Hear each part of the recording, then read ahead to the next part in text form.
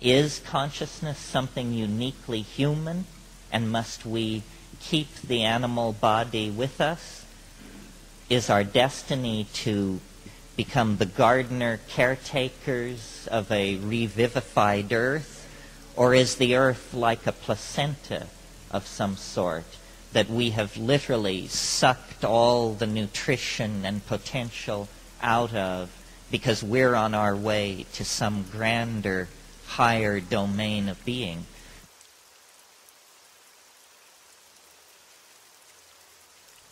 Global perspectives and psychedelic poetics is what it says in the propaganda, which I assume is simply permission to rave about whatever comes to mind. Global perspectives. I guess what I could say about this, from a psychedelic perspective, the thing that is different for psychedelic people looking at the global dilemma that we're in and that continues to deepen around us, is that it's, from my point of view, permission to hope rather than despair, because I think that processes, institutions that for 1,000 years or more have been building toward some kind of symmetry break, some kind of definitive self-revealing moment, that we now are turning final, as pilots say. We're now deeply embedded in the pattern. We can see enough of what's ahead of us to begin to actually feel the texture of the end of human history. It's no longer an abstraction. Even the straight people who own the world with their long-term and short-term projections, looking at population growth, spread of greenhouse gases, disappearance of the ozone hole, rising third world expectations, so forth and so on. When you propagate all these trends, it seems very clear that business as usual is no longer an option. Nobody's talking about that. So we're either in some kind of final, fatal meltdown of the values of Western civilization, revealed now after 1,000 or 2,000 year run to essentially be bankrupt, or we're going to transform ourselves unrecognizably. There really isn't any middle ground. The most radical and least likely future of all, it seems to me, is a future in which we continue just to stumble forward as we have been since the Industrial Revolution. That's no longer an option. And so then the question becomes a sort of a Gnostic conundrum. Is this the final act of some kind of great cosmic tragedy in which intelligence rises out of the slime, is shown to be inadequate and sinks back into the slime? Or is this, a tale of difficulty overcome and heroism won? And are we going to be able to shed the monkey nature and shed the ego and actually move up to some kind of shining ideal? If you think of us as the descendants of the angels, this is a pretty tatty circumstance we've come to rest in. On the other hand, if you think of us as the descendants of shit-hurling apes screeching through the treetops, then it's pretty amazing what has been accomplished here. One of the dilemmas that I feel very strongly, and I'm just sort of talking off the top of my head here, because whenever a crowd is small enough, I sort of feel like I'm in my own living room. We don't have to have the pretense of knowing lecturer and, eager to be educated audience. The real the real challenge, I think, is trying to decide what is baggage and what is ballast that's going to have to be dumped. Can the future be a celebration of humanness as we have known it, meaning in the animal body with all its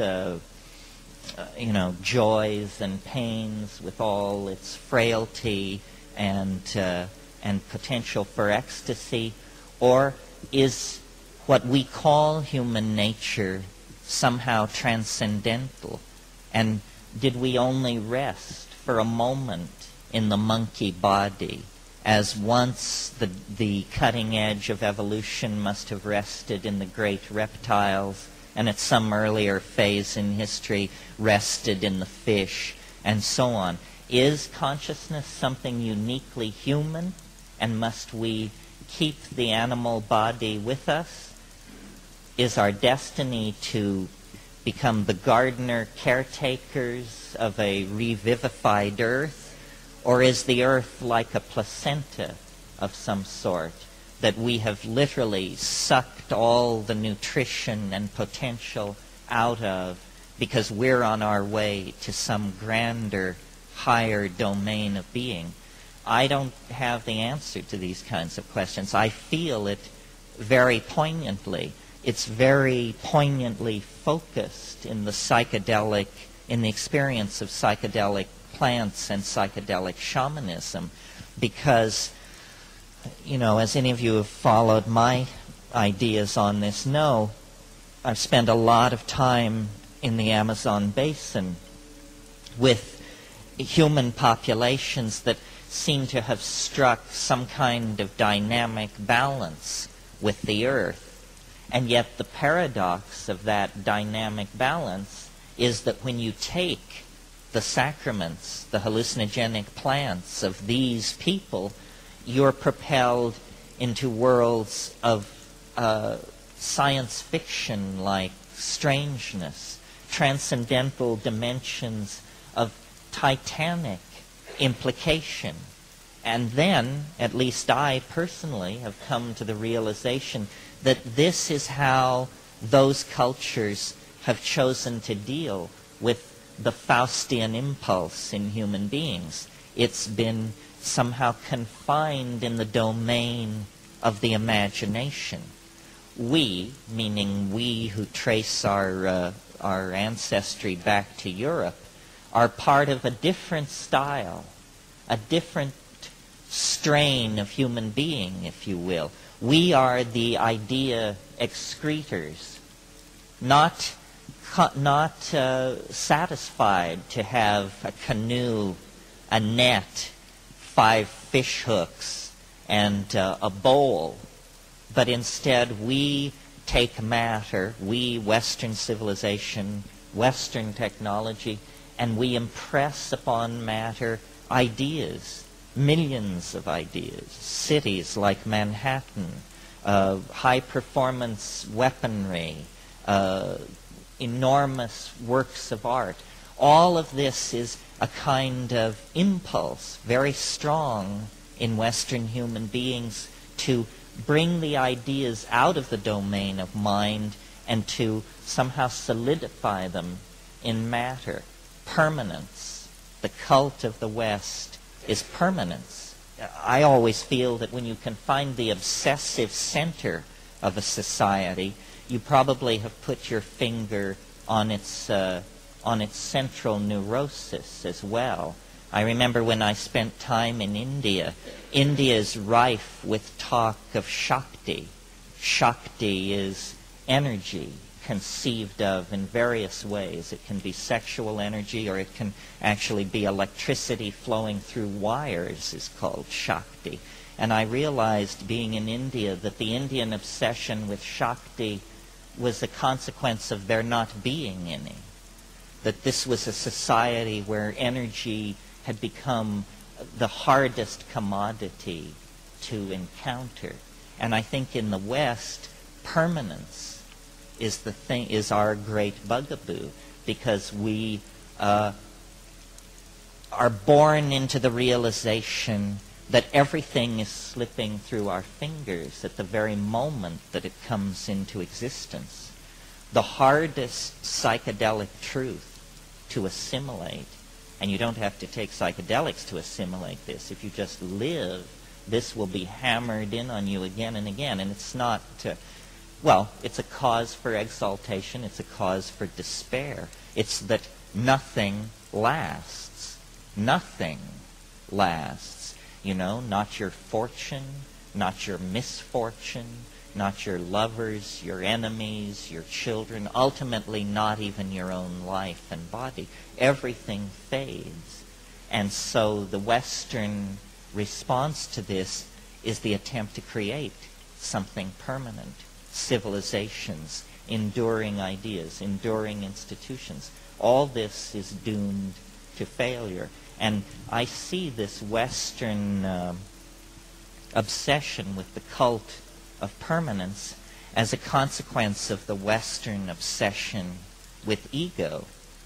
Ego, to my mind, is the very thing, if you had to somehow meld each problem into the next problem to try and reduce all problems to one, what you would eventually come to is the realization that ego is what is destroying us. Our inability to displace our loyalty away from the unique locus of space and time represented by our own bodies. Community, communalism. These are the things that we fear, that we repress, and that we at the same time struggle to realize. The collapse of communism on one level was the collapse of a repressive, nightmarish, paranoid social system. But the dream which lay behind that was a dream of community, of unity, of sisterhood and brotherhood.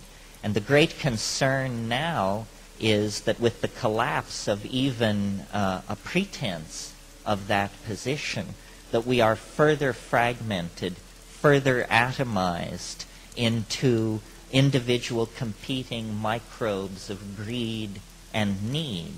And this is precisely the attitudes which will push us ever closer to species extinction and to global ruin. Well, when you look at thousands and thousands of psychedelic experiences, to my mind, what you come away with is the notion that, no matter who you are, Amazonian shaman, Hasidic rabbi, nuclear physicist, the psychedelic will dissolve boundaries. It will dissolve your boundaries and force you to realize the commonality of the flesh. It's a startling thing to realize that really what you represent is nothing more than a point of view, and that we each are such a point of view, triangulating perception through what is essentially simply a nexus of our past history. We always are talking about the past and the future, but it's worth noticing that we all managed to get here this morning, this place, this time, and not one of us has the same past as any other of us. This moment, like any moment, is not a confluence of the past. It is a confluence of many pasts. And these many pasts come into a nexus of connection and then move on to become many, many futures. The reason I'm so interested in the psychedelic potential and willing to speak about it is because I think that the myth of our separateness, which was the glory of our institutional accomplishments, parliamentary democracy, individual rights, liberation of various classes and so forth, has now turned somewhat sour. There has got to be something more to it than just turning people loose to loot the planet so that everyone can pile up more and more stuff which doesn't satisfy anyway. And I think in talking about the future, what we have to somehow do is dematerialize the future.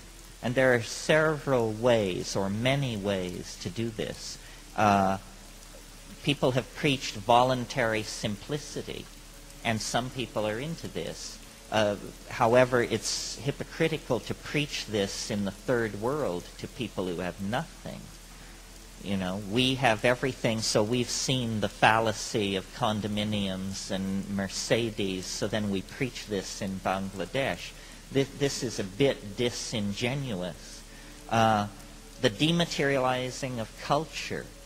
Somehow, you see, what we have to recognize in the wake of the collapse of communism is that capitalism as well is a system with a fatal flaw that is set against human nature.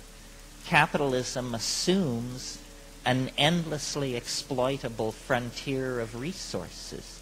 This we have got not.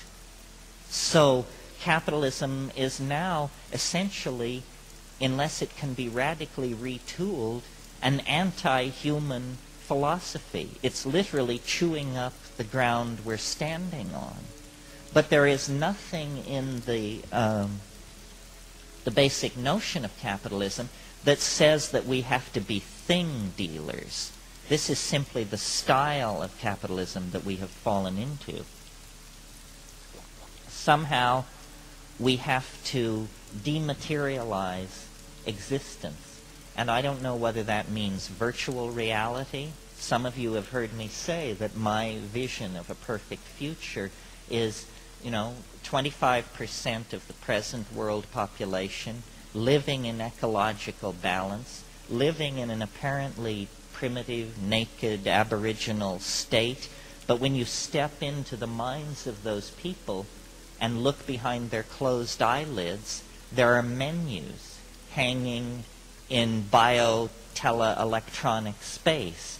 Culture, you see, can be downloaded into a chip, installed behind the eyelids, so that it is, freely commandable as an experience in the imagination.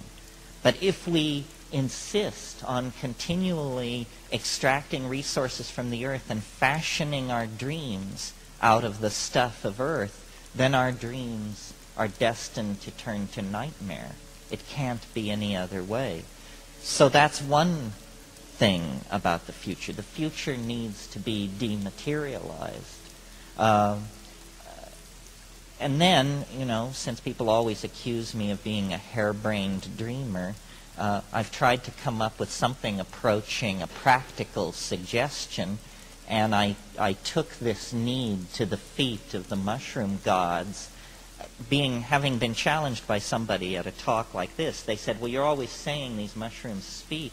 Why don't you ask them how to save the world?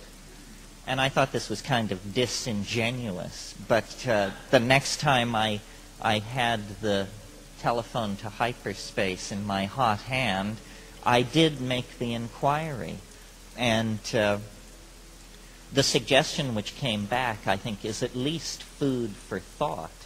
The suggestion was, you want to save the world? You want to overcome male dominance, the momentum of consumerism, so forth and so on? Every woman should bear only one natural child. This is an interesting idea, whether you take it seriously as program or not. If every woman were to commit herself to bearing only one natural child, the population of the earth would fall by 50% in 40 years without war or famine or epidemic disease. If this program were continued for another 40 years, the population would fall by half again. This means in 80 years, the population of the planet could be reduced 75%. Why have we not heard anything about this, even for it to be denounced? I'm not saying it has to be embraced, but why isn't it a tiny fanatical minority advocating this?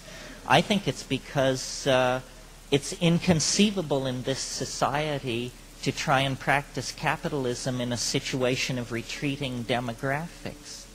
It also would be a solution which would place enormous power in the hands of women. Women are often heard to complain about their powerlessness. Yet here's a plan which requires very little input from white guys. I took this idea to demographers and said, what about it? This seems so simple. Most people think there are no solutions. Here's a very simple solution. What about it? And they said, yes, well, it's more startling than you realize, because women in upper-class, high-tech Western society, a woman, say, on the Upper East Side of Manhattan or Malibu or the Seacliff district of San Francisco, a child born to that woman will have 800 to 1,000 times more negative impact on the earth than a child born to a woman in Bangladesh. If you were to go to Bangladesh and meet a woman in the back streets of Dhaka who told you that her ambition in life was to have 900 children, you'd think you were dealing with some kind of sociopath, a kind of typhoid Mary of the demographic scene.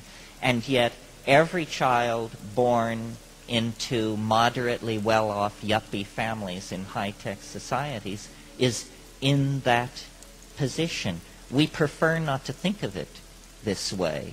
I think it's very interesting that one could make a case to women in Western societies. You could say, how would you like vastly increased leisure time? How would you like increased disposable income? And how would you like to take upon yourself a truly heroic social role?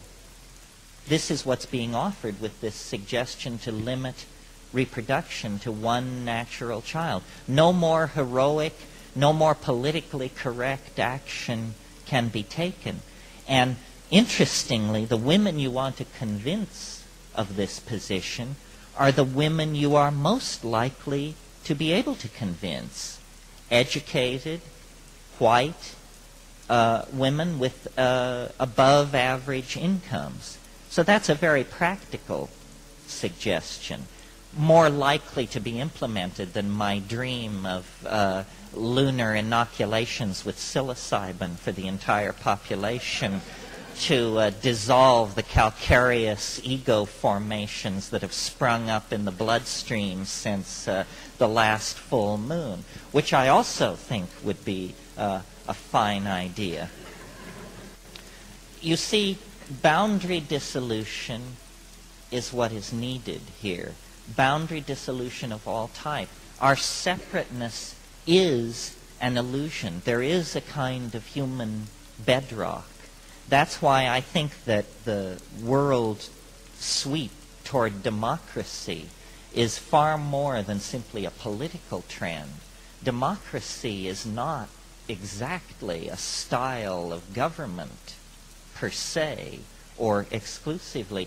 Democracy is a biological institution of some sort, because there is no theory, there is no abstraction, there is no ideology. I mean, democracy is as close as you can get to anarchy and still have any theory of organization at all. You know, I wrote a book which is around and about called The Archaic Revival. And that's why my belief in the Archaic Revival is what brings me out to events like this. I mean, I think the term New Age and some of these other terms are pretty trivializing and basically designed by the mavens of marketing to draw you in. But there is an impulse throughout the 20th century in Freudianism, in abstract expressionism, in Dada, psychotherapy, sexual permissiveness, psychedelic experimentation, jazz, rock and roll. These are all facets of an impulse toward the archaic, toward the primitive, the non-straight, the anti-bow tie, the wish to blow up the staid world created by the fine ladies and gentlemen of the 19th century with their Christer ethics and their long dresses and all of that business. There is an impulse toward the archaic. This is very healthy. This is what happens when a society seeks to revivify itself. When the medieval world exploded in the face of the Italian city-states and the new classes that were emerging, they reinvented classicism. It was actually the second time classicism had been rediscovered. It was also trotted out by the Arabs in the 9th century when they needed a stabilizing metaphor for the Umayyad Caliphate and those civilizations. Now, in the 20th century, we can't go back to ancient Greece and Rome or Babylon. And in a sense, the New Age, I think, is an effort to go back to a kind of a Minoan/Egyptian world, which never existed except perhaps in the minds of certain menopausal theosophists. But the impulse is laudable, however screwy the results. But I think we have to reach further back, that all of history is what our text, the Bible, tells us it is. It's a confusion, a kind of punishment, a wandering in the wilderness, and that where we really want to be is naked, singing in the rainforest, stoned and exalted, one with the souls of the ancestors, one with the Gaian spirit of the planet. And I don't mean to imply that psychedelics simply act negatively, dissolving ego, dissolving social constructs, dissolving programming and neurosis. That's all true, but what is left when all this dissolving has taken place is not simply a tabula rasa, a clean slate. What is left is what we forgot, what we have been so long away from, which is a connection into the reality of the Gaian mind.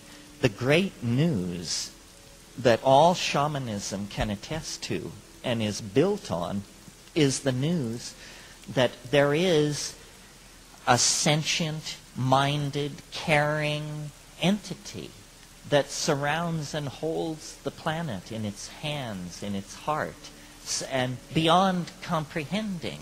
I mean, call it Gaia, call it God, call it the spirit of nature. It doesn't matter what you call it. It transcends the rational apprehension of higher primates. And yet it is there.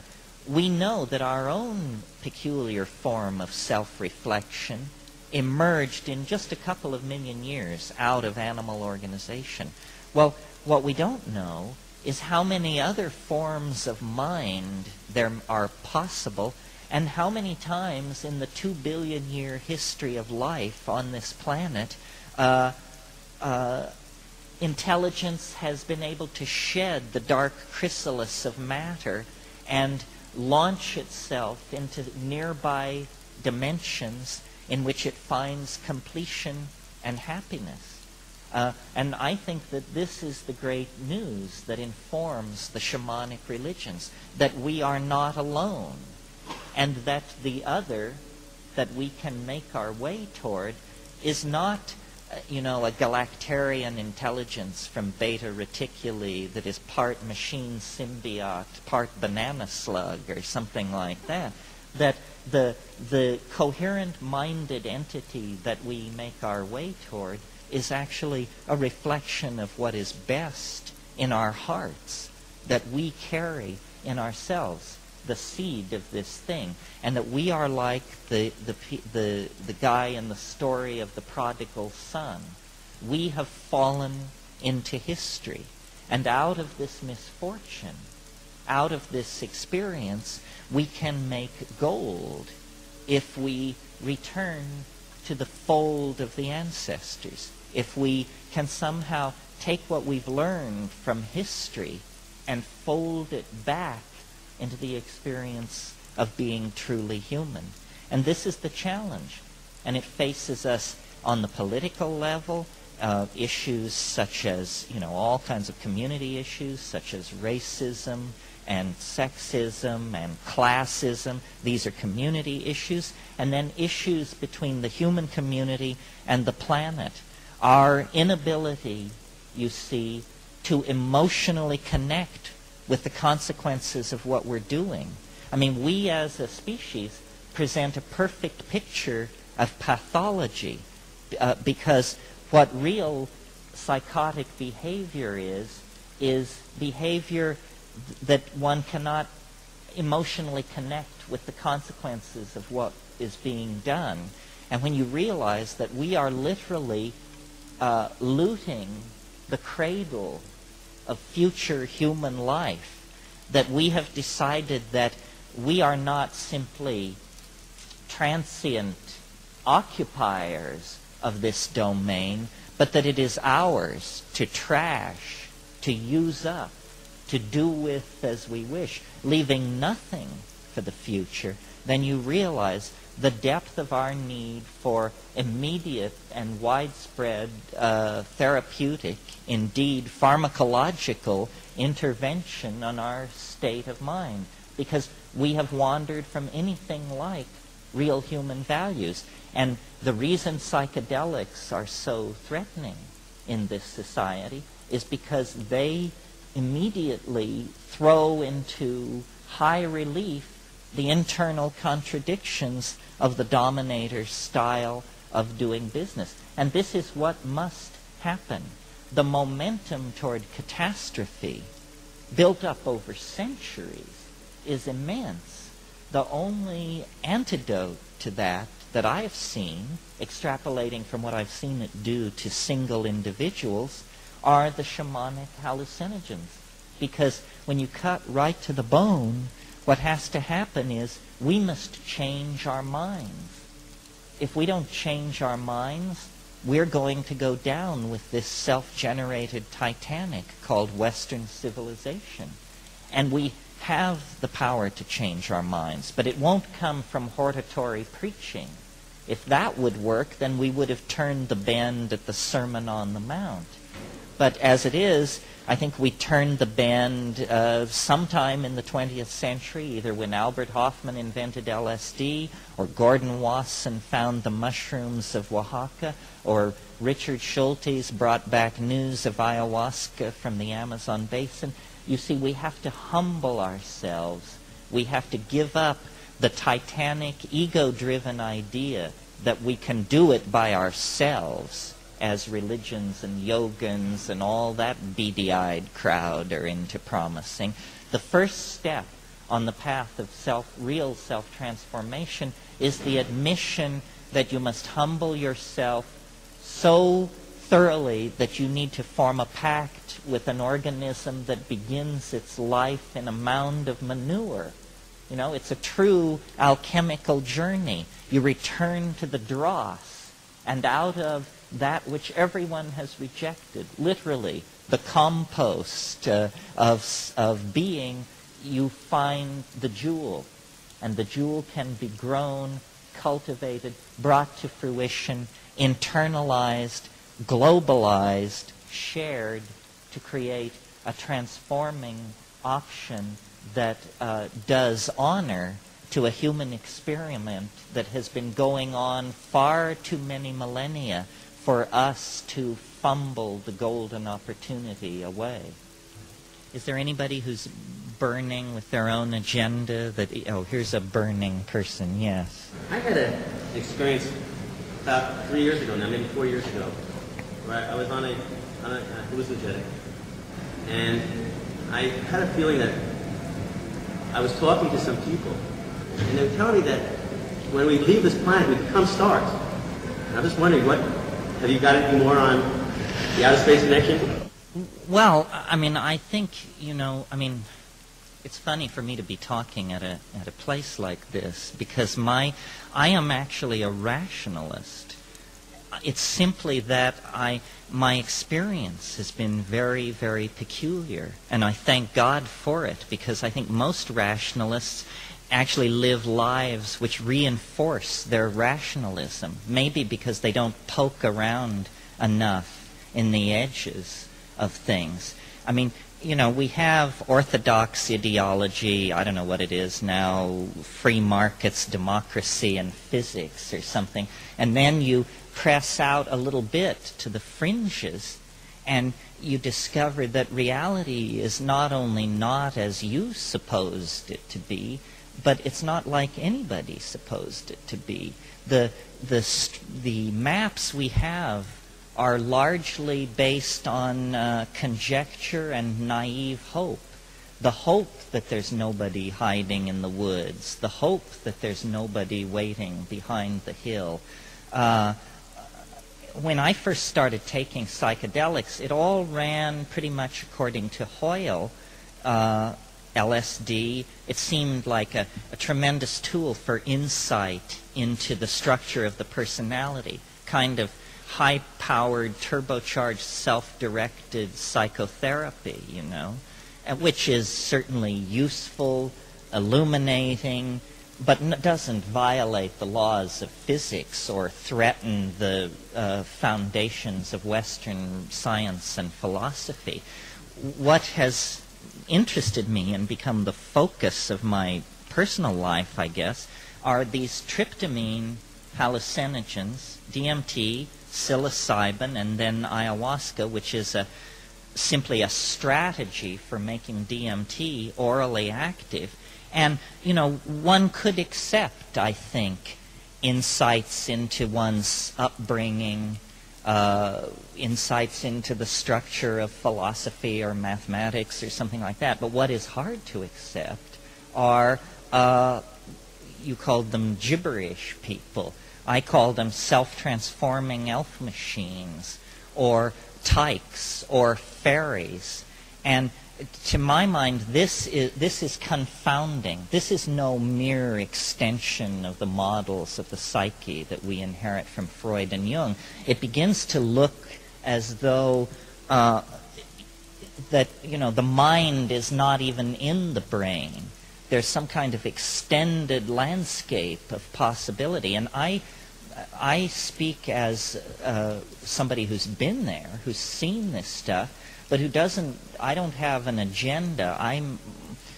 In a sense, I'm sort of chicken shit because the motivation for my public career is to get a whole bunch of people to march with me in there, to check again. Because, you know, well, I talk in the book I wrote for Bantam, Food of the Gods, about DMT because I think it's, in a sense, the case where all the issues are most intensely brought together. It's a naturally occurring neurotransmitter, endogenous in the human brain. It also is very fast-acting.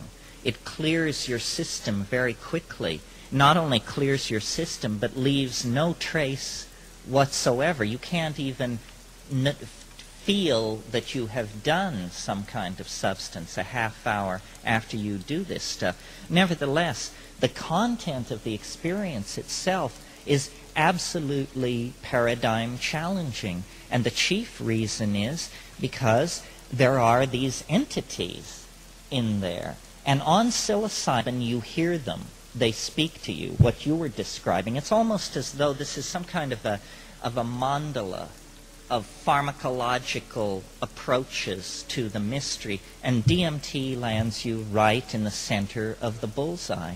I mean, 30 seconds after smoking DMT, you confront these things which look like, I mean, it's very hard to force language into these dimensions and then bring it back. But what they look like to me is self-transforming, self-dribbling basketballs or something. I mean, they come bounding forward. When you enter into the space, there's a kind of a cheer, you know, hooray, and suddenly you're there. And this is not the cumulative effect of spirulina or hanging out at Findhorn or imbibing any of these ideologies which permit this kind of thing. I mean, I come out of Jean Genet and existentialism and Sartre, and very much more mainstream, down, dreary Western approach. These things do not require belief to sustain their existence. You may doubt, you may deny, and yet there they are. And it's not some kind of neutral panorama like window shopping. It's an encounter. It's a situation in which you see them, they see you, and the relationship between you and them is very rapidly evolving. They seem to have been waiting. And the impression I get is, well, it's not an impression I get, it's what they say. They say, "Here you are again. How wonderful." It's not exactly in English, you understand. And they have, they're not made of matter. The question is, what is the ontos of these things? What is their exact ontological status? And as far as I can tell, they're made of language. They are not composed of DNA, sinew, tissue, and blood. They're composed of syntax. They are like self-articulating sentences, or language that has no requirement for a speaker. It is its own self-generating system of meaning. And the immediate impression you have is, if you're a sane person, is, my God, what is this? And then, is it okay? Number one, am I still alive? And you check through, take a quick inventory. Breathing, normal. Blood pressure, normal. Heart, normal. But what you're seeing is a complete replacement of the ordinary world. And these things, which are not enough like elves, gnomes, and fairies. It's almost as though, you would look to folklore to provide evidence for the existence of these things. But the elves, gnomes, and fairies of folklore are a little too predictable, a little too humanoid, a little too Disney-esque for what you're dealing with. These things actually appear to be as alien a form of life as it would be possible for a human being to imagine, and still cognize that it's alien intelligence at all. And they are performing an extraordinary activity in that place, which is they possess a language that can be seen with the eyes. And this is fascinating to me. I really think that there's something to be learned here. This is what they want you to learn. They come forward, they utter statements, which, remember, you don't hear with your ear, but which you see as condensed sculptural objects, which are like Fabergé eggs or beautifully tooled machines of glass, shell, and crystal, except these things are in motion. They're opening up in front of you, and they're pressing in. There's a kind of frantic intensity to this kind of an encounter. It's like a Bugs Bunny cartoon running backwards at twice normal speed. Stuff is just flying all over. And they're saying, don't abandon yourself to amazement. Don't just go gaga with disbelief. Try and focus on what we're doing. And then if you are able, even moderately, to focus on what they're doing is they're offering you these objects. And they're saying, look at this, look at this. As it is passed before you, as you look into it, you have a very strong and, I believe, genuine impression that this thing that you're being shown, though it's no larger than a Kaiser roll, is somehow absolutely confounding to the principles and assumptions of this world. That, in other words, if I could condense this thing into my hand right now, I wouldn't have to convince you, I wouldn't have to preach to you, I could just show you, say, look at this.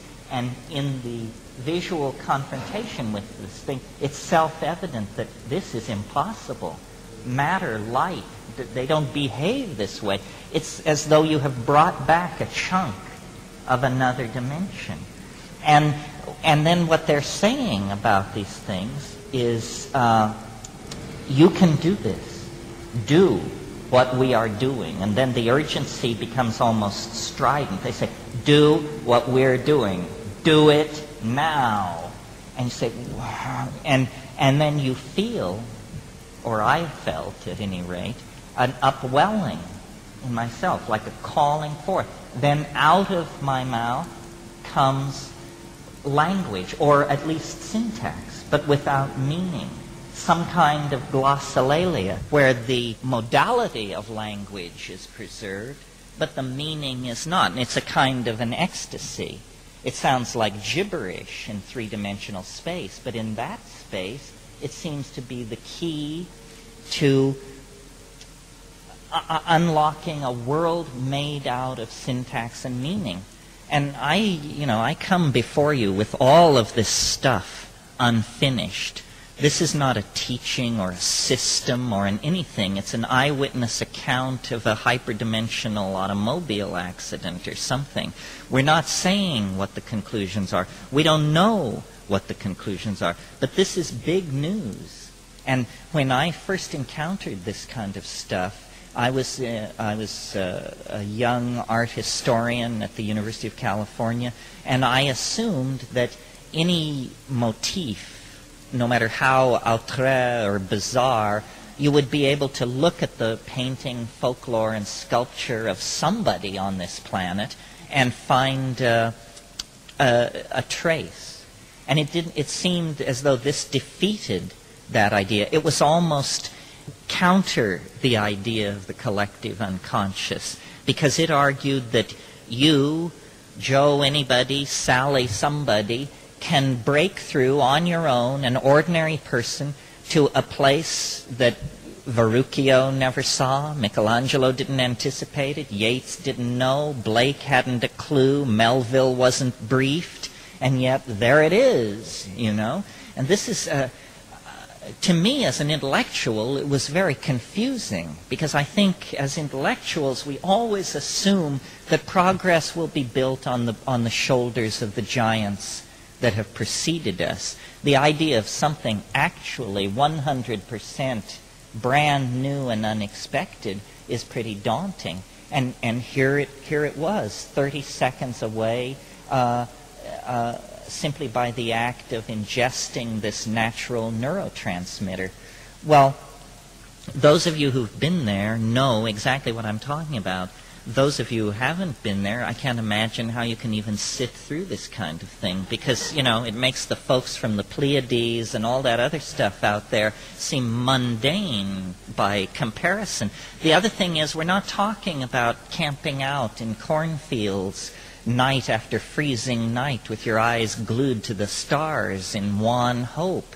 This is a no-fail method for plunging deeper into these spiritual realms than the tantric yogas or the practitioners of X, Y, or Z dare scarcely suppose. It's repeatable. It's on demand. It does not depend upon your state of moral purity or, tantric accomplishment. It's something that is our birthright, as much as our sexuality, our language, our eyesight, our appreciation of music. It's an innate human thing.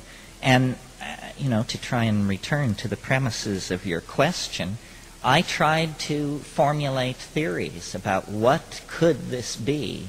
Well, the first impression that I had, based on a reading of how weird this all was this must be a parallel continuum, a la Philip K. Dick and like that just apparently over some kind of neurological energy barrier that's all around us all the time, these things are there. And they are not made of matter, so the laws of physics don't apply. And, like that. And then I entertained different possibilities. And I still entertain numerous possibilities because I haven't got it figured out yet. One possibility is that these things are actually human beings from the future. I mean, if you take the content of the experience seriously and say, I am apparently in contact with diminutive English-speaking creatures of some sort, well then they have got to be either intelligent beings from another part of the universe or humans from some extraordinarily advanced future world where human beings are now made of language and are only 2.5 feet tall. So I would put it rather far in the future. Or, and I just simply offer this in the spirit of intellectual completeness, if you ask a shaman or what these things are, they don't hesitate. They just say, oh, well, those are the ancestor spirits. This is what it's all about, is ancestor spirits. Well, it takes a while for the implications of this to sink in. They're talking about dead people. That's what an ancestor spirit is. They're suggesting that the dearly departed do not evanesce into sunlight or something cheerfully non-specific like that, but that this actually is simply one level of a cosmic system of some sort where birth and death are transitions from level to level. Well, this is just exactly the kind of thing that I'm intellectually set up to doubt and to feel a kind of scorn for. Because, people have been running around since time immemorial claiming this sort of thing with an incredibly underwhelming body of evidence to back them up. And yet, if you try to approach the problem scientifically, I think you would agree that in terms of likelihood, although operating in this realm, what this means, I'm not sure, but that in terms of likelihood, it's more likely that these are human souls in another dimension than that we are being contacted by friendly extraterrestrials, or even that we share the earth with an invisible race of syntactical, tribal elf legions of some sort. But I think this conclusion is the one that we would tend to resist most strenuously. I mean, I think it's the most intellectually challenging position to take vis-a-vis Western thinking, to claim that we have to reopen the question of life after death in a serious way, not the cheerful round of reincarnation that haunts some of the zanier offshoots of Eastern religion, but actually say, you are going to die, and when you die, you are going to undergo a metamorphosis of some sort that is not particularly going to be designed to preserve your humanness, what you call your humanness, or to set you on a cloud with lyre and gown for the rest of eternity, but that actually the greatest adventure, the greatest adventures still lie ahead. And these things, intimations of immortality, are vouchsafed by these plant hallucinogens. Why this should be, why it should be possible to get a look over the great divide, I have no idea. I think about these things constantly. My life is mostly questions. My friend Rupert Sheldrake, who some of you may know his books, he and I have talked about it. He thinks that there is a chemistry of dying, that in the same way that there is a chemistry of giving birth, there is a chemistry of dying, and that DMT parallels and anticipates this. He calls it not a hallucinogen, but a necroptic substance. It actually anticipates the death state itself. I once had the fortunate opportunity of being able to turn a very prominent Tibetan Lama onto DMT, a name that you would recognize, although not one of the top 5, but a more wizened, older, stranger character. And he did it, and I said, so what about it? these people, these Tibetan Buddhists, they have a pretty good map of the territory. He said it's the lesser lights. He said you can't go further than that without breaking the thread of return. He said, beyond this, there's no returning. And so, in a very real sense, it's a look over the edge. But then, even that doesn't solve all the mysteries. I mean, what is it about this wish to convey a language which is seen? What's that all about? Is it that perhaps language has always been a gift from the other? It's a little hard to picture how the kind of language I'm using right now ever got started. Notice that language is a behavior. It's a behavior, that's all it is. It's a complex activity having to do with small mouth noises and the neurological processing of same. We must have been essentially as we are before language. It's like breakdancing or something like that. You're fully set up to do it, and people have been for millennia.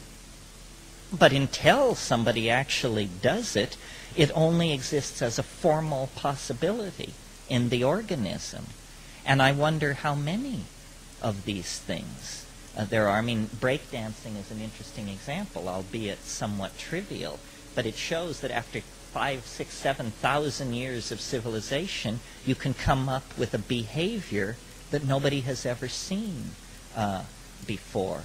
I've spent a lot of time thinking about language and what a limited tool it is, and yet how our whole world is held together by nothing more than small mouth noises.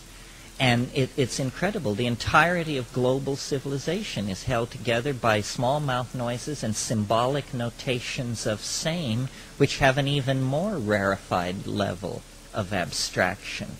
Our separateness, our notion of self and world, of self and species, all rest on the carrying capacity of these small mouth noises. One of the things that has interested me, some of you have heard me talk about this, is, I think good psychedelic trips inspire a lot of homework, which usually means reading in curious areas. And I discovered that octopi, cephalopods, which in case you're not up on your evolutionary biology, these are mollusca. They're not even vertebrates. They're related to escargot and banana slugs. You can hardly imagine a form of life more alien to ourselves. We broke off from the other primates 3 million years ago, but the invertebrates and the vertebrates separated from each other about 700 million years ago. Well, an interesting thing going on with octopi, most people have heard that they can change color. And most people, I think, assume this means that, like certain lizards and certain butterflies, they camouflage themselves against their background. That's not what's going on. Color and texture for octopi are the medium of language. You could almost say that an octopus is a naked mind, because as the octopus goes through certain internal changes, hunger, sexual need, whatever, color changes accompany these shifts of internal state and appear on the surface of the octopus. It is almost as though it wears its language like an overcoat. It is clothed in its own meaning. Well, obviously, in that kind of situation, you have always been suspended in an ambiance of language, unlike ourselves, where apparently language was invented one bright summer day, or series of bright summer days. And if you have a language such as we have, small mouth noises with culturally assigned meaning, In other words, if I say, where can I get a taxi? If I don't say this to a person who speaks English, it means nothing to a Ukrainian or a Chinese. Octopi don't have this problem. There are not culturally localized languages. There's only a language of the body, the genes. It's unambiguous. You see, even those of us in this room, if you were to check, our internal dictionaries are different. We have only the assumption of one-to-one mapping of meaning. I mean, if I ask you, where is the restroom, this is fairly unambiguous, because it deals with ordinary situations. But as soon as conversation leaves the main and well-trodden path of discourse, ambiguity enters into a tremendous degree. We overlook this as a courtesy to each other. I mean, you almost never hear one person say to another, now would you explain to me what I just said? The reason you don't hear this said very often is because the thin illusion of communication would break down completely if we actually demanded of our listeners that they repeat back to us. The only situation in which that happens on a regular basis is the pedagogical mode, where the teacher teaches and then by test and recitation determines that the pupil has understood. But in polite discourse among adults, we consider this an imposition, if not an insult. So somehow these creatures are elves of language, catalysts for the concrescence of cognition. And I don't know if these things can be understood. After all, we're embedded in the world created by our own meanings. C.D. Broad, I think it was C.D. Broad, wrote a book called The Meaning of Meaning. Or no, it was F.H. Bradley, actually. I think Broad's book was called The Mind and Its Place in Nature. Probably these two should be read back to back, just to see how positivists handle these kinds of problems. The meaning of meaning is a real problem, but it also tends to be solipsistic or tautological. Can we expect brain to give a full accounting of brain?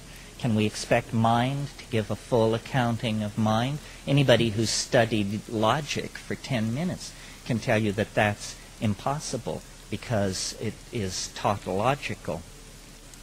William Blake used to say, nothing is lost. Nothing is lost. And this seems literally to be true. It seems as though, something once articulated, a statement, the reverberations are unto the last syllable of recorded time. Somehow it's all there. Now, when I said these things approached and spoke in English, I didn't mean to make it sound as mundane as it might sound. Greek religion was characterized by what was called the Logos in the Hellenistic period. And the Logos was an informing voice. And all the great thinkers of Hellenistic times, Plato, Socrates, Xenophon, Thucydides, all of these people were in contact with the Logos. It was the sine qua non of Hellenistic religion. And it was a speaking and informing voice that tells you the right way to live. Well, we don't know what to make of this. And at a certain point in the evolution of the Western mind, judging by the writings of people who were contemporaneous with those times, the Logos fell silent. There was actually a date. Some of you may know the story of the fishermen pulling their nets off the Isle of Rhodes, and they heard a voice from the sky say that great Pan is dead. And this was at the change of the eon, the beginning of the age of Aquarius. It was almost as though there was something in the ancient world that has gone latent, that we can no longer touch or imagine. Gordon Wasson, who discovered with his wife Valentina the mushrooms, told a very interesting story. in one of his books about how in Mazatecan, the people who are speakers of Mazatecan, when they chant what the mushroom says, they have created a special form for this, which goes like this. Zabuzz, zabuzz, zabuzz, zabuzz, tse. This word tse means says. Zabuzz, says, says. I didn't know this at the time I took mushrooms the second time, and in my head, I heard the mushroom speaking in English, but adding the word says to the end of the sentence. So it was almost like, this thing could speak in Mazatec, it could speak in English, but it always kept its cadence and its structure. The other thing about psilocybin and the DMT thing is that it seems to be a catalyst for glossolalia. This is why I think it must have had something to do with the evolution of language. I mean, when you take psilocybin, you can fall spontaneously into states of glossolalia. Sometimes on DMT, it's almost impossible to control. It just spontaneously comes out. Yeah. Oh, what is glossolalia? Glossolalia, well, here's an example of it, then I'll define it. Sie ding quap machtiki pitech kving huade molde ruf nubke henget e fapstitolch kvem bedigen hegegtetechkt. It's language-like activity in the absence of meaning. And it's a very interesting thing neurologically, because notice that speech, ordinary speech, is this highly variable stream of data. We are set up to make these small mouth noises. As a public speaker, I'm very aware of the fact that one can speak without tiring almost longer than you can do any other major human motor activity. And but the glossolalia, such as I just did, it is clearly under the control of rules, but it is not, there is no meaning conventionally conceived of there, but there is syntax. And I think probably that language was invented millennia before meaning, and that you could almost call language toneless singing. And that people used to sit around the campfire and amuse each other by making funny noises. As a kid, I used to do this. And then it was only much, much later that anything approaching linguistic conventionality was imposed on this, and that that's a lower function. The other thing I want to say about this glossolalia thing is, you may say, well, you're just making it up when I do that. But really, the experience I have when I do it is that I stand aside, then this variable data stream comes out through my mouth. Well, now, it has to reflect something about me.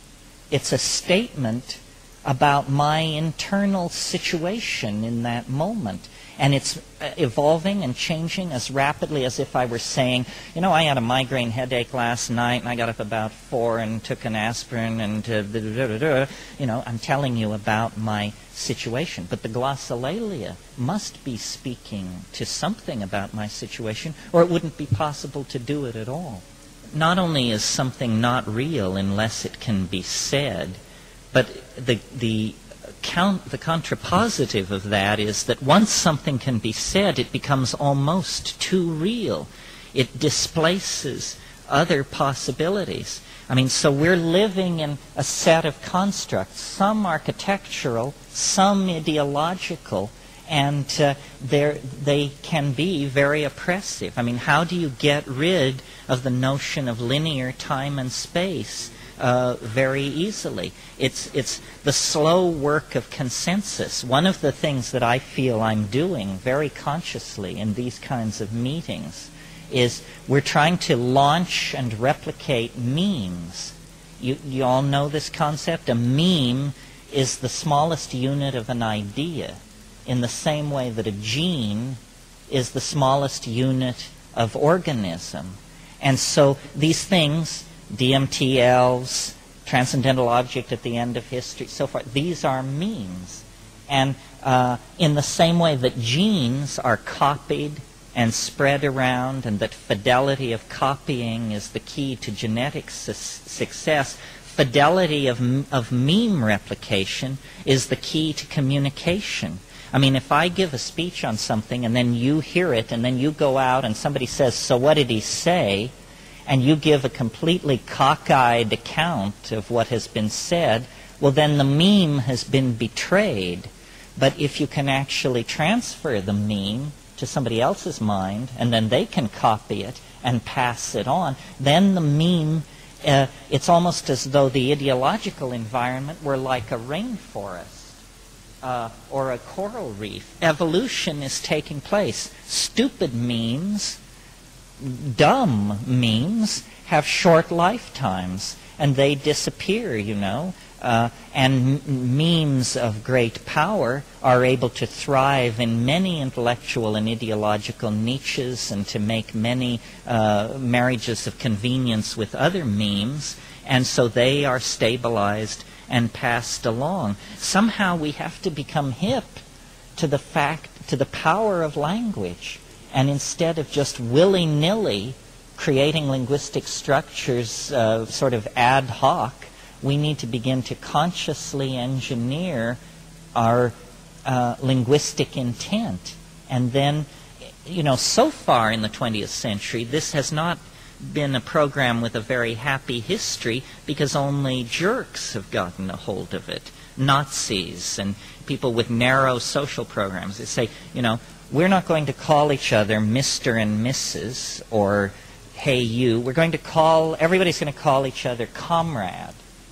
And then this will create the notion of comradeship, which to a certain degree it does. But, you know, manipulating these things for political ends, I mean, the Jews, it was okay to put Jews in ovens because the official language for talking about Jews was that they were Untermensch, subhuman, not like us, whoever we are. So once the definition had been changed, people said, well, it's okay to mistreat Jews. You know, they're not even really people.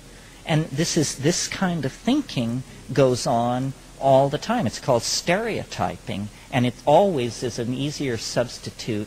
It's a cheap substitute for clear thinking. David Brown asked me the question, what about life after death? And it was somewhat of a sidebar. The Buddhists at the folk level in India do say you cannot attain enlightenment unless your mother is dead, which is a kind of an odd notion, seeming to imply that she had to precede you into hyperspace.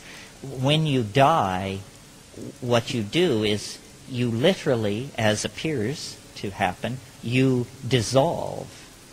And where you go is forward and backward into time, not like a gas released into time, but along the tracks and trails of the genetic machinery. In other words, you flow into your children, and you become, let's make a very simple model and say at the moment of death you become your children and your parents. A few moments later you become your grandchildren and your grandparents. You're spreading down. It's almost as though the thing which you were, which was this focus of ego and individuality, then it dies. And it's almost as though the mountain begins to slump back into the generalized pool of consciousness and being. That's why I have somewhat less patience maybe than I should have with the idea of channeling and come as you were parties and that sort of thing. Because it seems to me the key to understanding the idea of reincarnation and past lives is that you were everybody. Of course, that's who you are. Here comes everybody. You know, you weren't just that shepherd girl or that Roman emperor or that Greek fellow. You're everybody, and you can find your way into the great genetic telephone system and ring anybody's bell in history. well, then it would be absurd to claim you were that person. That would be as absurd as claiming that anybody you could call on the telephone is who you are. No, it's that we are everyone.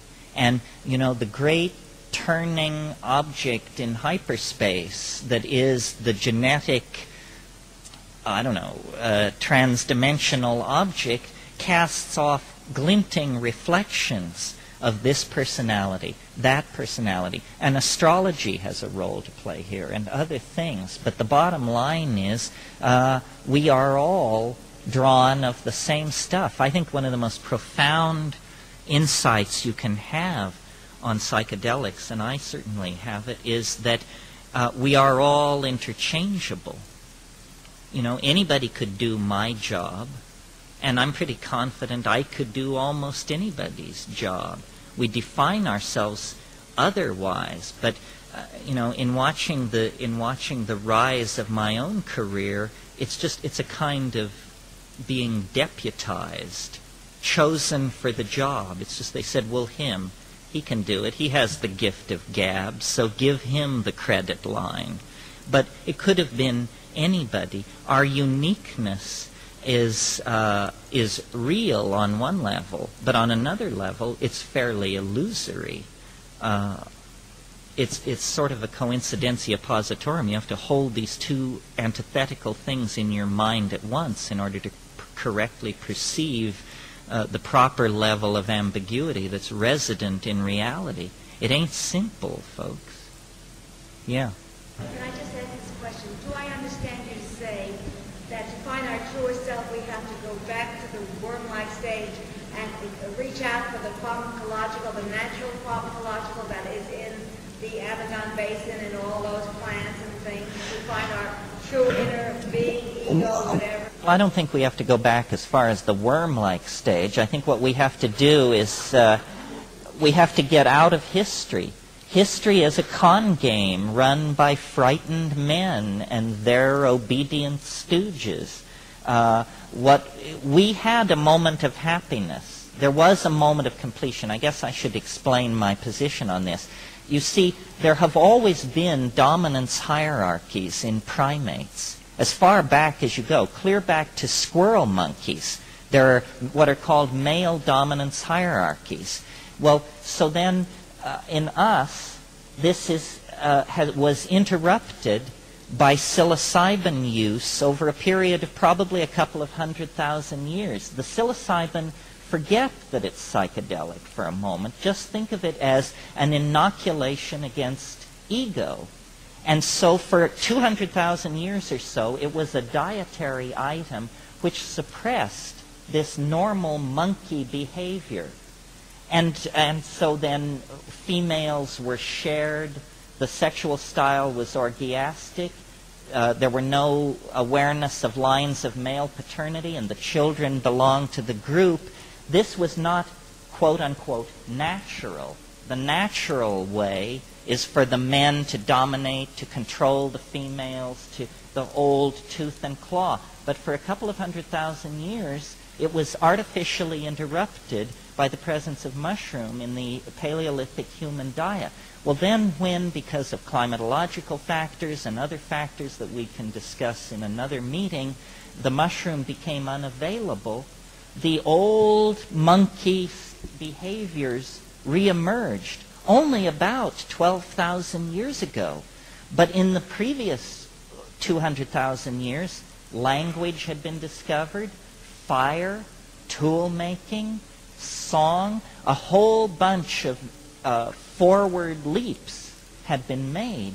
Well, then, when the psilocybin was withdrawn and the patterns of male dominance reasserted themselves in an environment where fire and language had been achieved, it exacerbated it. It made it much more nightmarish. It made it much more difficult to step away from. And all of history is the unhappy story of essentially our withdrawal and our agony over being unable to reach this connection back into the Gaian mind, which when we had it, we lived in Eden. We were balanced. But it faded, and history was the consequence. Now, in the last 50 years, information has arrived on our plate. Lo and behold, in the final ticking of the final hour of our dilemma, that actually shows us the way back, if we but have the wisdom to understand this and then the fortitude to apply what we know. One more question. Talk for a minute about motivation in relationship to psychoactive substances. You mean motivation to take psychedelics? To take action. To take action. Well, I think, that the psychedelic community is not yet recognized or named itself as a community. We're well behind gays and black people and all these other... We're still trying to figure out if we are a community. And if we are a community and we have a domain of action, I think where it lies, it's not that we're all supposed to become dope dealers, it's that we're all supposed to become artists. That the transformation of culture through art is the proper understanding of what you can do with psychedelics besides blow your own mind. And I really think, what we need to do is put the art pedal to the floor and understand that this is art. We are involved in some kind of enormous piece of performance art called Western civilization. And, it's been a C- performance so far, and they're just about to reach out with the hook and drag us off stage unless we begin pulling rabbits out of the hat pretty furiously.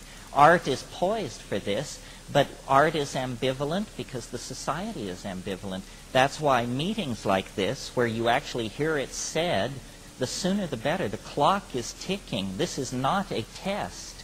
There will not be a retry. This is the window of opportunity between the unknown and eternity. If not taken, then the entire enterprise could be lost. The whole thing, from the cave paintings at Lascaux to Whitney Houston, it could all go down the drain if we don't, act to preserve it through an act of human cognition plus courage. The rainforests themselves may eventually be saved. Very large conservation organizations are attempting to do that. But the medical knowledge of how to use these plants is being lost at a tremendous rate. It will disappear in the next 30 years. There's no question about that, because the young people are not learning the shamanism. They're moving into the cities, and you only have to break that kind of chain in an oral tradition. You only have to have a one-generation break, and the 50,000 years of accumulated medical information is gone. So even in today's high-tech world, 85% of all drugs sold over the counter can be traced to plants. So if we're serious about, a cure to aid, new kinds of contraception, new forms of psychoactive drugs, then this botanical database needs to be preserved.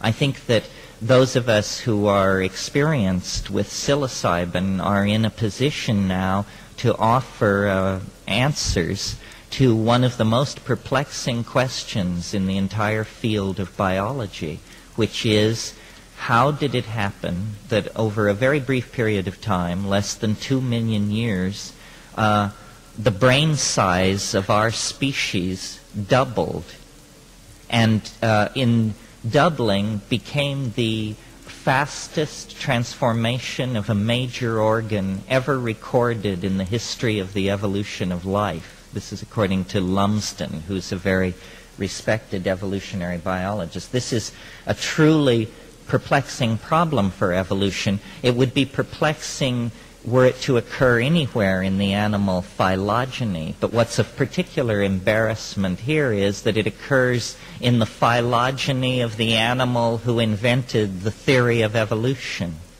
So, it's particularly embarrassing. If we can't account for our own evolution, what depth and breadth has the theory when applied to the rest of nature? And one notion has been that you're looking for a transitional skeleton or intermediate forms. This has now been given up. And by looking at this problem, I have sort of been able to, I think, generate let's call it an idea, a myth, a fantasy, an explanation for our predicament.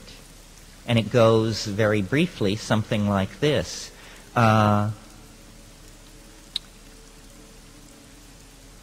All primates have what are called dominance hierarchies, male dominance hierarchies. This goes clear back into very primitive primates like squirrel monkeys. And it is true of us as we sit here in this room. We also have dominance hierarchies, male dominance hierarchies. This is why, what the squawk is in the gender issue is that men have been running everything for a long, long time. But I maintain that there was a period in the history of the primates when male dominance hierarchies were interrupted. And they were interrupted by the presence of an unusual element in the food supply. And this element in the food supply was psilocybin. And it acted as a kind of inoculation or unconscious vaccination against the formation of ego. And that at that moment, with ego, tendency to male dominance, chemically suppressed by mushrooms in the diet, all the qualities that we take to be most human and most ennobling in ourselves emerged. Language, loyalty, community, courage, love, devotion, self-sacrifice, planning. All of these things which distinguish us from the rest of animal nature, I maintain, occurred under the catalytic influence of an exogenous neurotransmitter in the environment that was having profound effects on a monkey that was exploring a new environment and a new dietary habit. And here's the notion. Our remote ancestors reached a kind of evolutionary climactic stability in the arboreal forests of tropical Africa. And like most animal species that successfully occupies a niche of some sort, we would have stayed that way for millions of years at equilibrium, happily eating fruit and occasionally hurling shit at each other as we conducted ourselves through the forested treetops. And thought would never have entered into the matter. However, the plot thickened about 3 million years ago when suddenly, and for reasons that are hidden in the heart of the planet itself, the planet began to dry. And the African continent became subject to waves of drought and desiccation. The tropical rainforests which covered Africa began to retreat and be intercut with grasslands. And in these grasslands, a very rich fauna of animal life developed. New kinds of animals, grass-eating, herding animals, ungulate animals, cows, bison, various forms of antelope, so forth and so on. Meanwhile, turning the camera's eye on our remote human ancestors, things are getting tougher up in the treetops. Less fruit, less habitat in which to forage, and whenever an animal gets under dietary pressure, it does what any sensible creature would do. It begins to experiment with new food. It begins to test food in the environment. Now, the reason animals don't ordinarily do this is because foods also contain toxins, and toxins sometimes are mutagenic. So the reason butterflies and birds and all kinds of animals specialize in their diets, it's a strategy to avoid mutation-causing chemicals. Well, so then what happens if you put an animal population under pressure for food, and it starts experimenting with new forms of food, it begins having a higher incidence of mutation. And that mutation meets the selective forces of natural selection present in the environment, and lo and behold, you get sudden episodes of evolutionary advance. And I maintain that this is what happened to us on many levels. I mean, we are a kind of monkey, but if you set us next to our nearest relative, there are a lot of things about us that are different. Our hairlessness, the proportion of our skull to the rest of our body is a fetal ratio compared to other primates. Well, among the new foods encountered by these now ground-foraging proto-ancestors of ours were mushrooms growing in the dung of wild cattle in this grassland environment. Now, the astonishing thing about psilocybin in small doses, and this was secured by research done by Roland Fisher in the late 50s, early 60s, is that in very small doses so small that you don't feel buzzed or loaded or anything, in fact you don't notice it, visual acuity increases. You can give somebody 5 milligrams of psilocybin and an hour later give them a standard optometric test, and they will do better than if they hadn't taken the psilocybin. This is because edge detection is sensitized. Well, you don't have to be a rocket scientist to figure out if there's a food in the environment of a hunting and gathering animal that conveys increased visual acuity, it's the equivalent of chemical binoculars, then those animals which accept that food as an item in their diet are going to have greater hunting success than those individuals that do not. And greater hunting success means greater success at feeding your offspring. And that means that there would be an outbreeding of the non-psilocybin-using members of the population. In other words, natural selection would then favor those animals admitting the mushroom into their diet. So that little chink in the armor, that little toehold, is sufficient for the long march toward the stars, which is taking place in our species, to begin.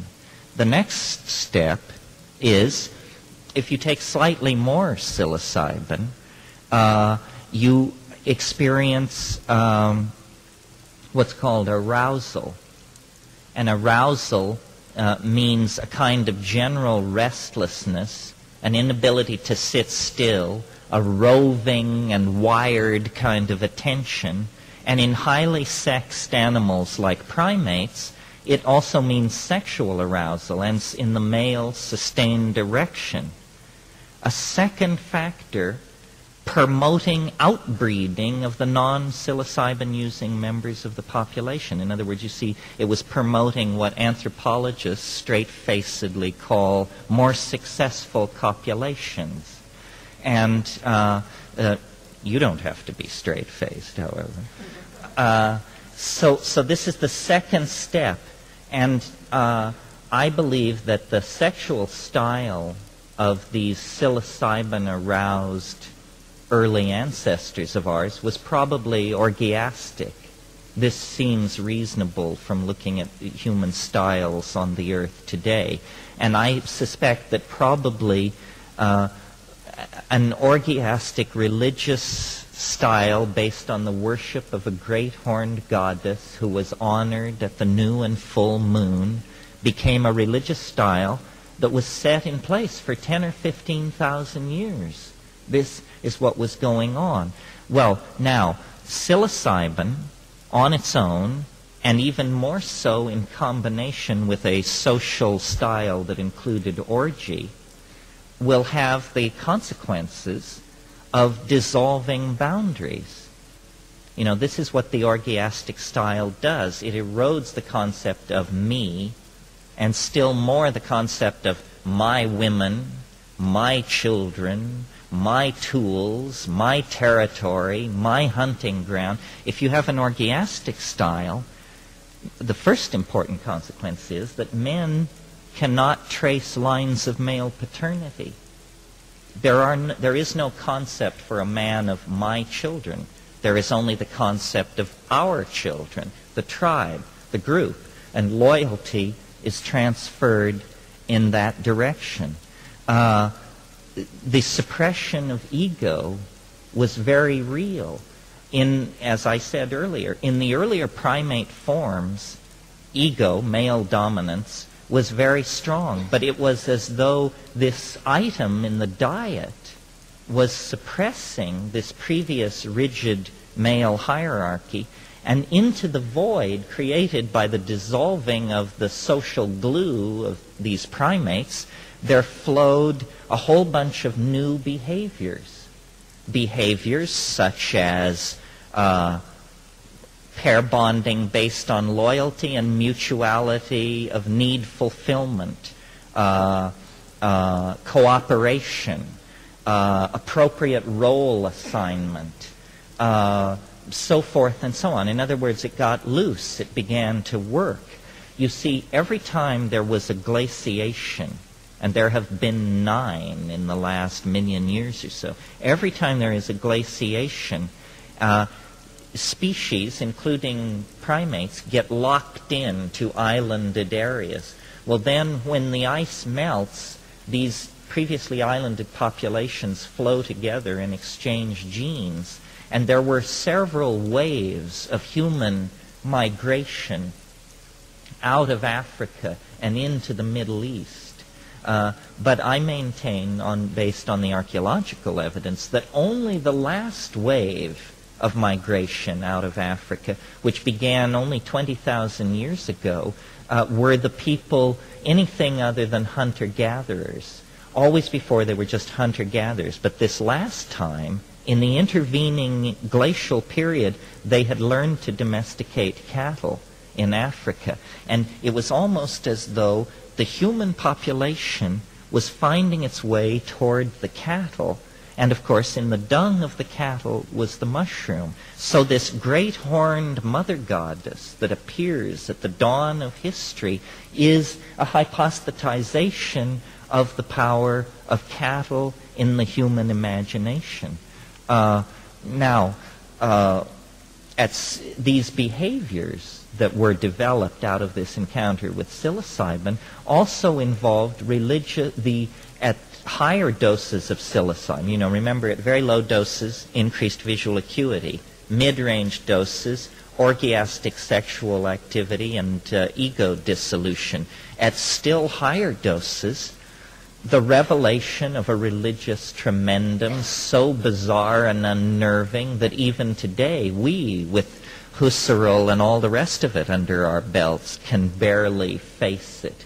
In other words, a mystery which for all of our sophistication, the breadth and measure of it can hardly be taken. And that laid the basis for a sense of religio, a sense of ritual, a sense of a relationship to a tremendum.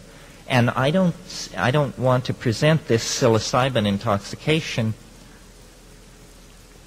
entirely as if it were simply ameliorating the earlier evolutionary programming in the primates. It was doing that, but it was doing something else as well, because this mystery at the center of the psilocybin intoxication is not simply the contents of your unconscious mind or unfulfilled fantasy as Freud thought, or it is, in fact, a contact with a Gaian intelligence of some sort.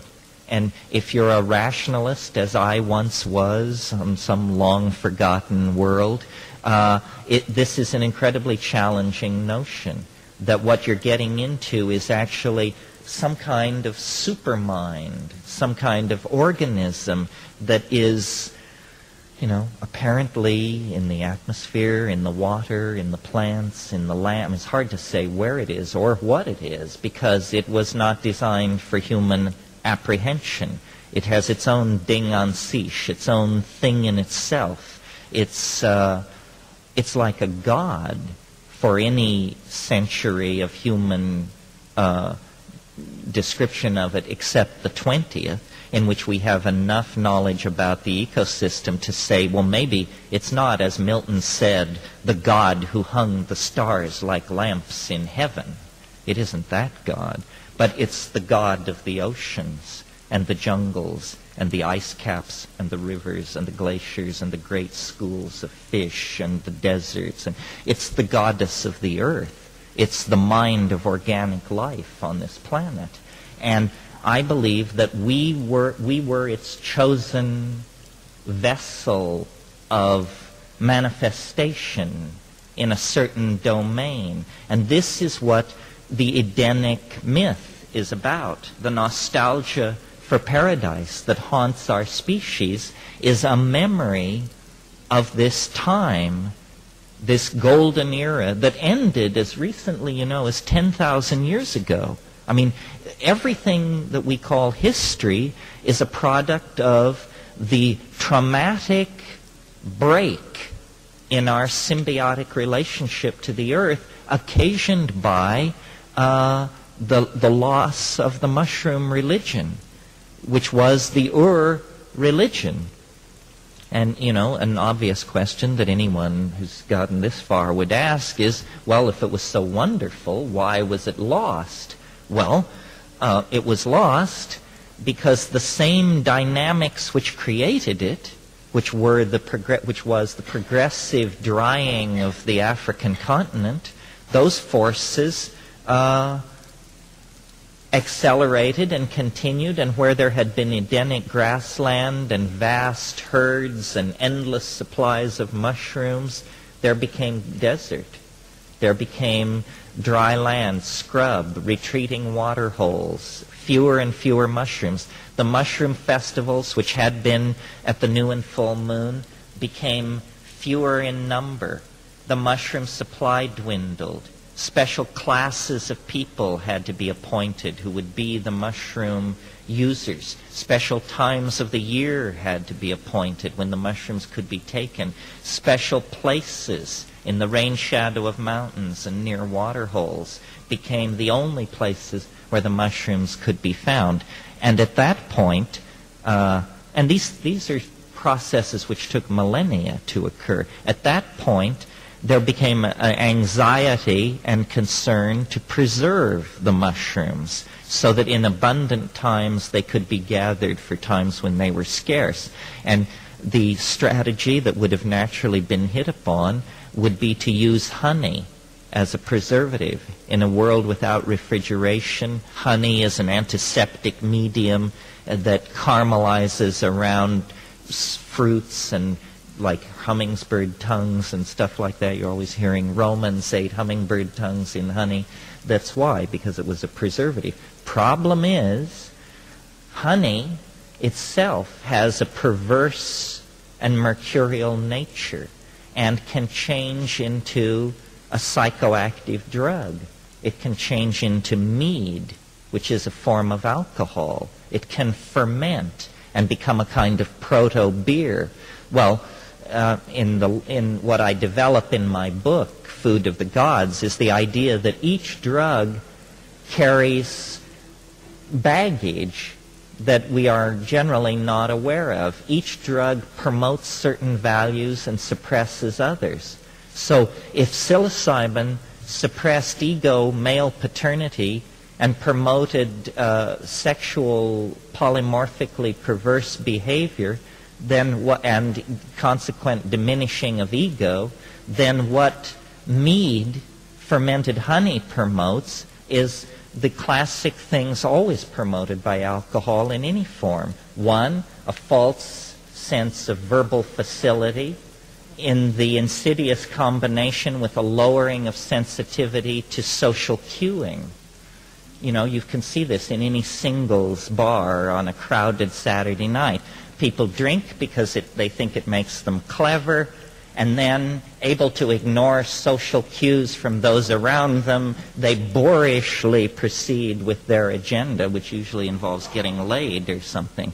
And, I think that there was probably 1,000 years in European civilization when very few people experienced sex without being bombed, because that was how people steeled themselves for the experience, It was recommended to give distilled alcohol to soldiers on the brink of battle when it was first invented because it fortified them.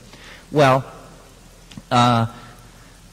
as the mushrooms faded, these behaviors that had been previously well established in primates of male dominance and ego returned, so that at the very dawn of human history, let's say 6,000 BC or so, you get, in the absence of the psilocybin, the disease of ego reemerges. It's been suppressed for 50,000 years. Now it spreads through the population like wildfire, and you get urbanization, agriculture.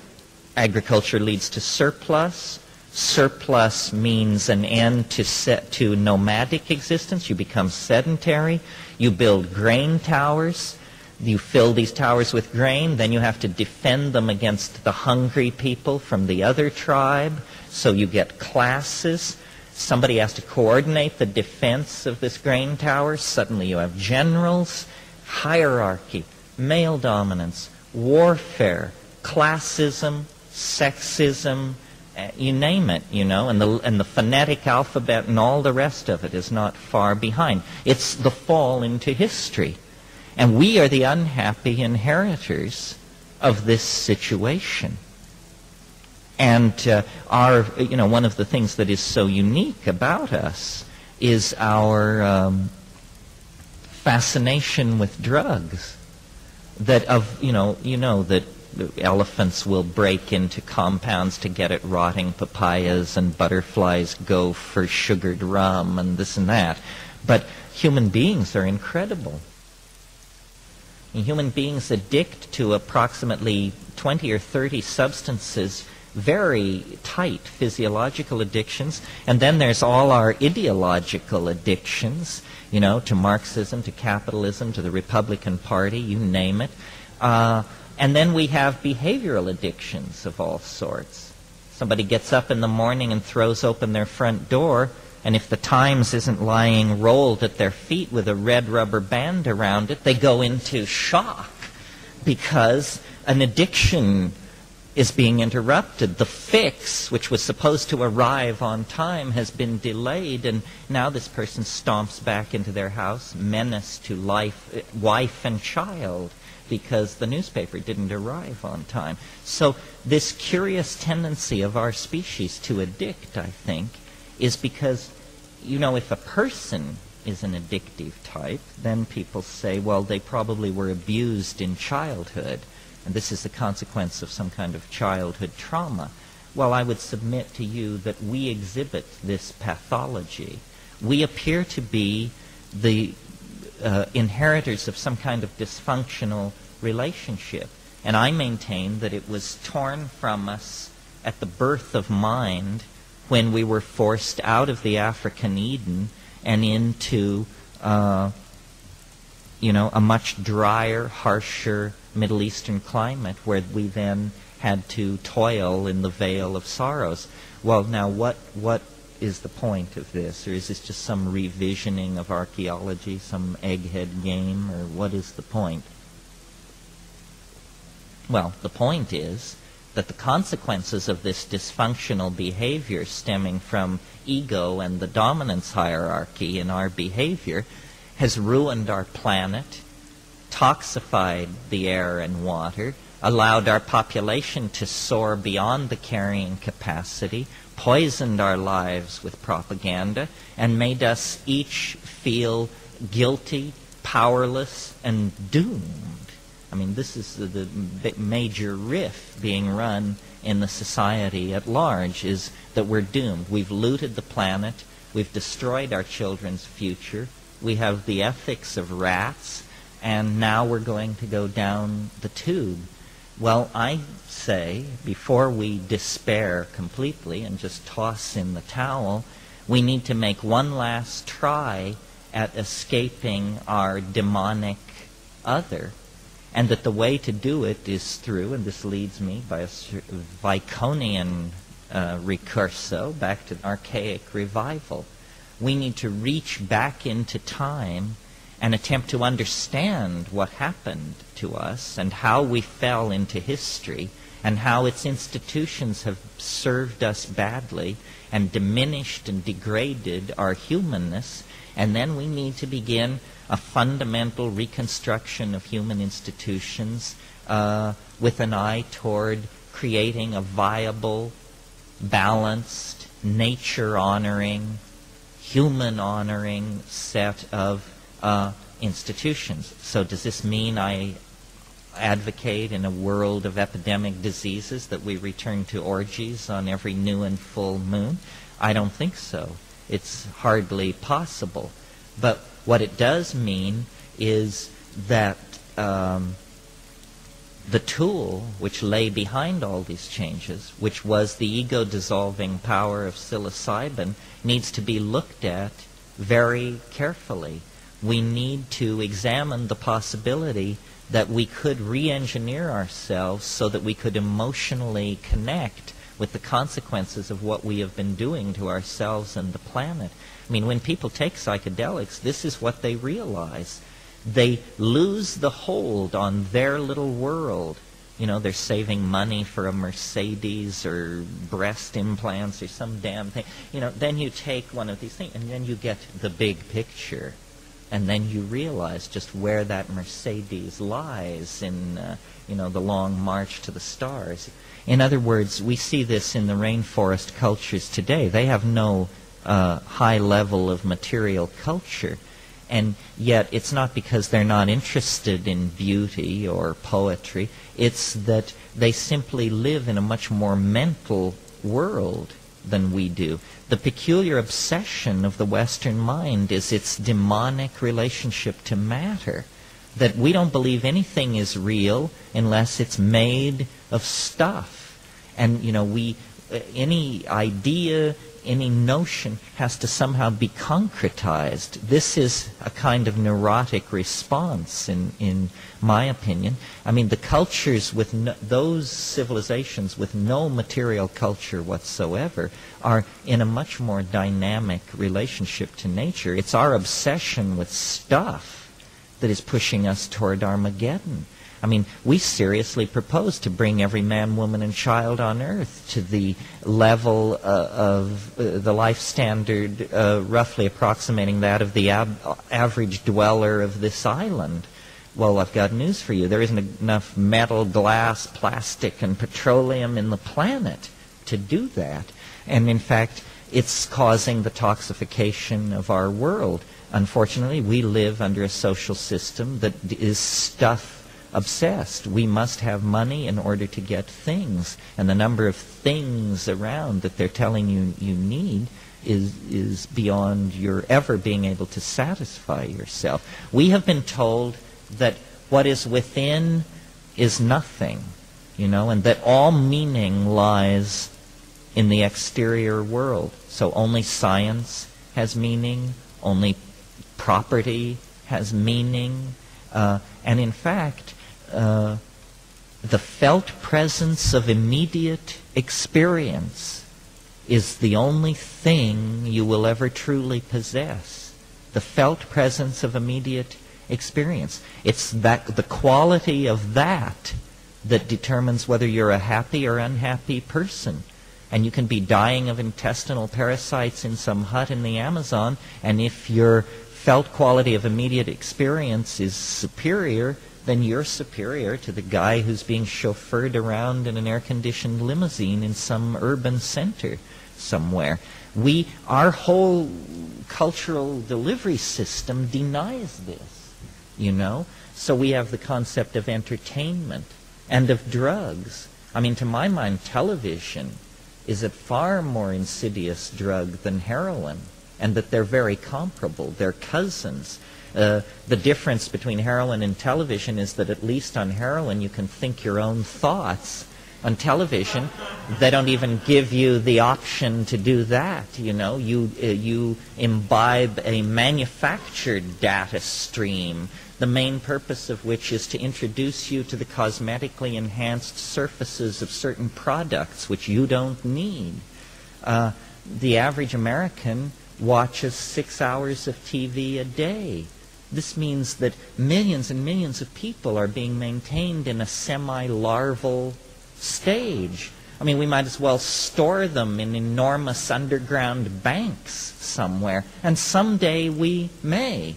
I mean, this society is hard enough to manage. What if all these people unplugged themselves and began running around making demands on the political institutions and the infrastructure? Then we'd really have a problem. So better they should stay in the suburbs. People magazine is delivered, the telly is there. They trouble no one. But they do consume.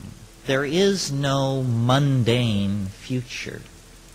I mean, if we had the chairman of the World Bank and those people here, they draw curves that will stand your hair on end.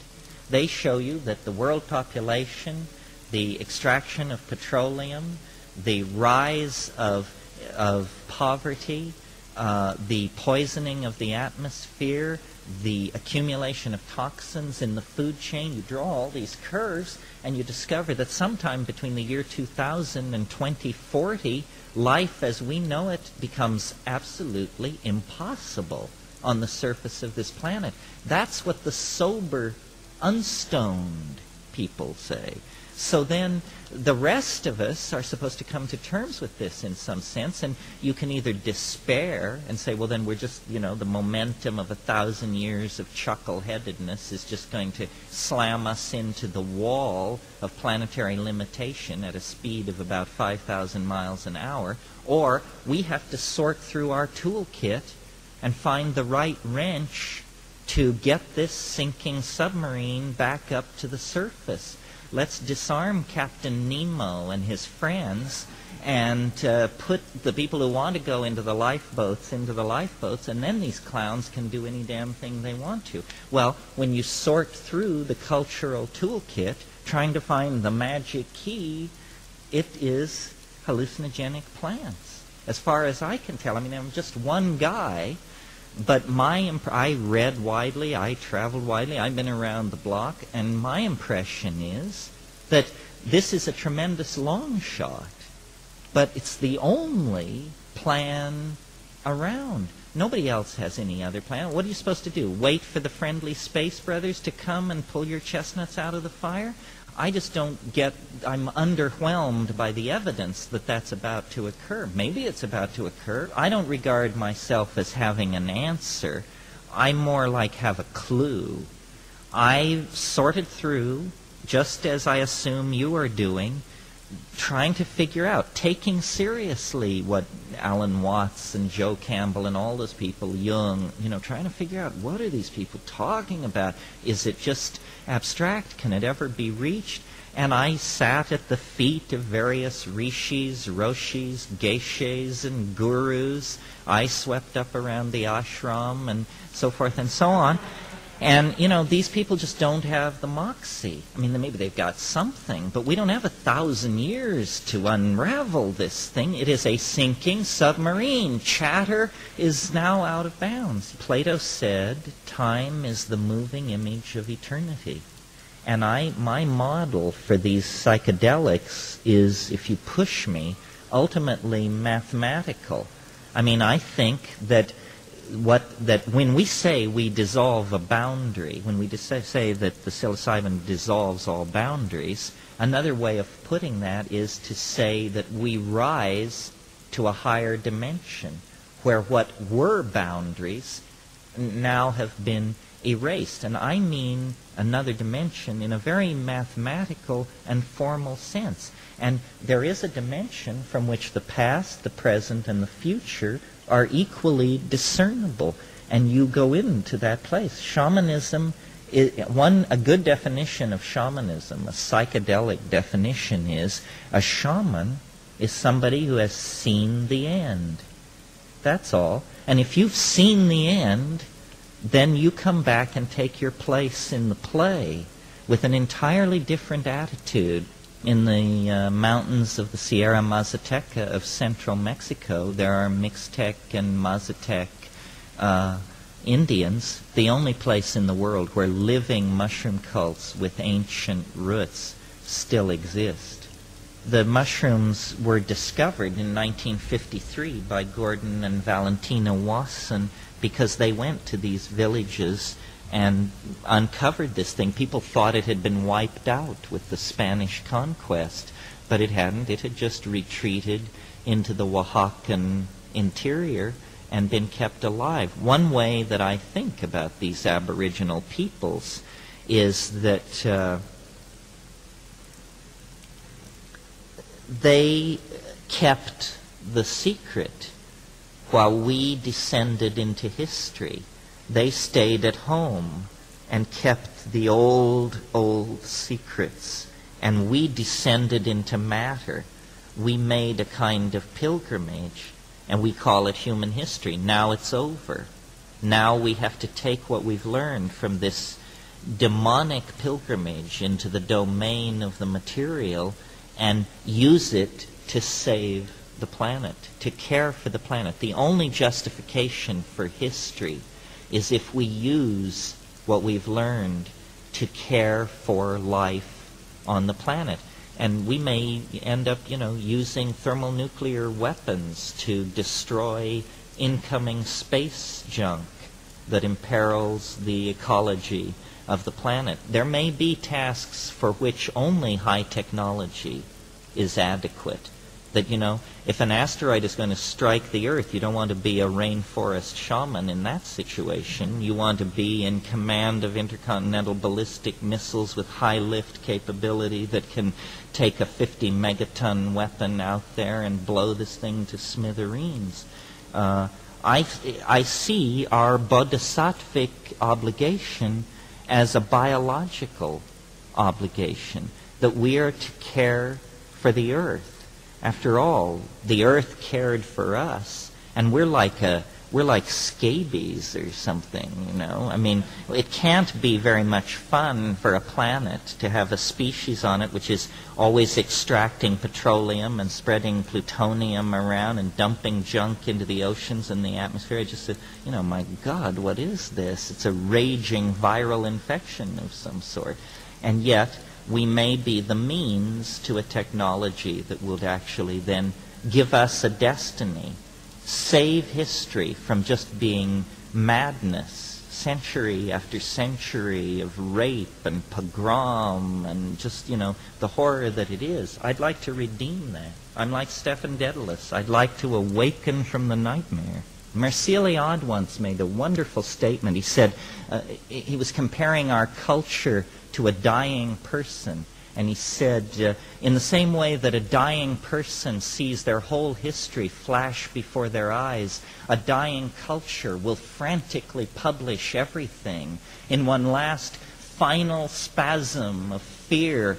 Every Egyptian text, every Tibetan text, every Hopi prophecy, everything will be published, because they're looking for answers. Somewhere it has to be. Did the Tibetans know it? Did the Witoto know it? Did the Inuit know it? Who knows it? We've got to find out. And eventually they'll get around to saying, well, now what about these psychedelic people? We've been jailing them and hounding them for years.